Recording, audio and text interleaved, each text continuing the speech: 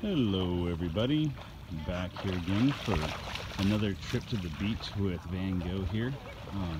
Got a couple of our dogs and I are playing fetch and he's fascinated with them. Come on!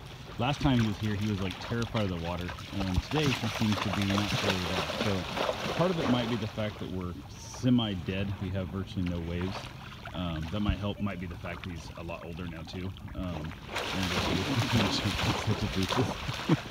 I do have the leash wrapped around him into like a gentle lead type thing, anti-pull, which basically just squeezes his belly because he is getting way too powerful to have just the right collar. I'm afraid he'll hurt his throat by running off too quick and then hitting in the lead and having issues. So we're out here just letting him play around a little bit. I'm not planning on being here real long, so I didn't bring like, dry towels or nothing, just clean myself off this, so I'm not getting in the water with him.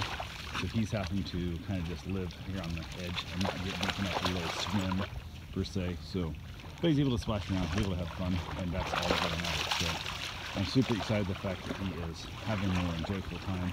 Last time we came out here, actually the first time, I guess not last time, we've been here before. He's getting more and more brave, but first time we were here, he was like scared of the water up until we basically went to lead, which was kind of cool. So yeah, he's out here just chilling out, having himself a good old time.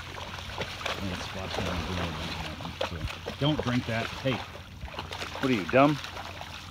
Can't drink it. Come on, up and over. Come on, up and over. Good boy. Okay, go down. This way.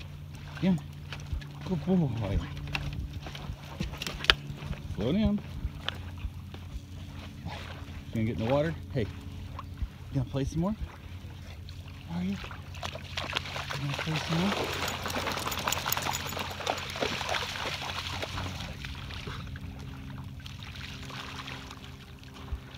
Anyway guys, that's all I got for right now. I'll talk to you soon. Have yourself a safe, wonderful day. Thanks for watching.